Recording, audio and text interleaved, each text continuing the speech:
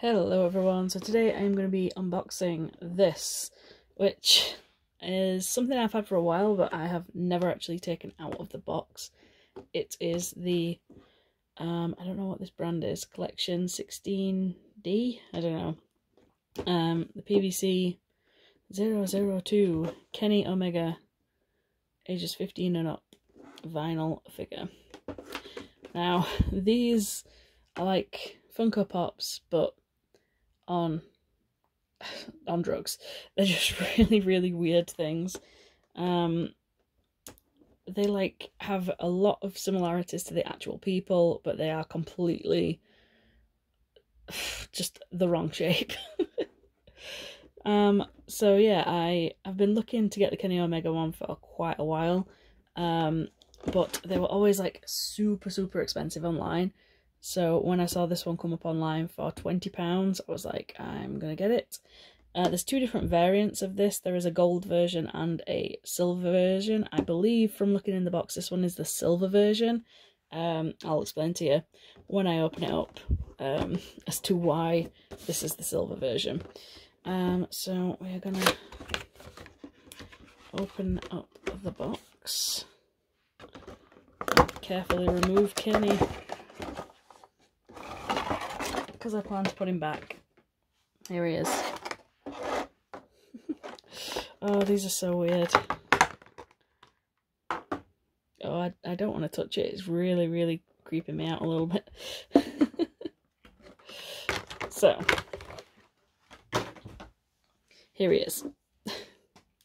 Now, I expected there to be more weight in these, but it's hollow plastic.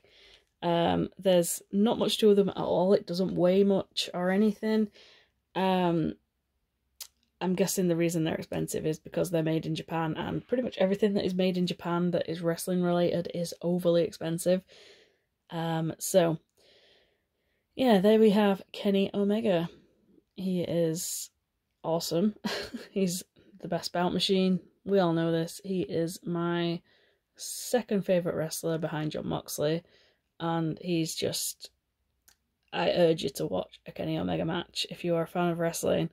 Like, for the longest time I'd heard of him but not actually watched any of his matches.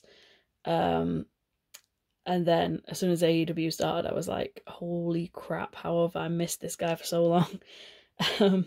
So yeah, he's doing his bang pose. So that's quite good. You can move this arm if you want to. I don't know why you'd want to. His head does not move, but his hips do. This arm can swivel as well if you want to do different poses. The arm itself swivels as well. Not that you'd really want his arm like that when you can have the famous pose.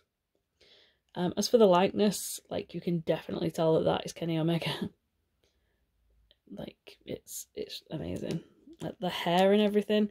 The hair is where it's the silver version, because this is all painted silver.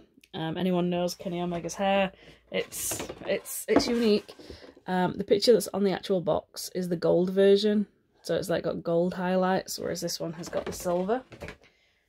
And the details like on the trunks and everything. It says Elite on his S. Then you've got the wing on here, Bullet Club logo. It says Omega in here, and then again another wing and the Omega logo on there as well. I don't know why these are so expensive. They are very misshapen. They freak me out quite a lot. But the likeness is really good. That's why it bothers me, I think. I think if like the head was in proportion, I'd probably like it a little bit more, but the head is like huge. But yeah, as I said, it's like Funko Pop on acid or something. They kind of have like the same weight as Funko Pops. They're not very weighty at all. They are hollow plastic. Yeah, they do a Tetsuya Naito one of these, and I really want that one. But yeah, it would freak me out. I can't decide if I like them or not. That's the thing. It's like I really like it, but at the same time, I'm like I really don't want to look at it because it's what like Uncanny Valley, I guess it is. It just looks that much like him, but it's completely out of proportion. So yeah, there he is. That's Kenny. It just looks so weird looking at the camera at that. It's just, there he is. It's really weird.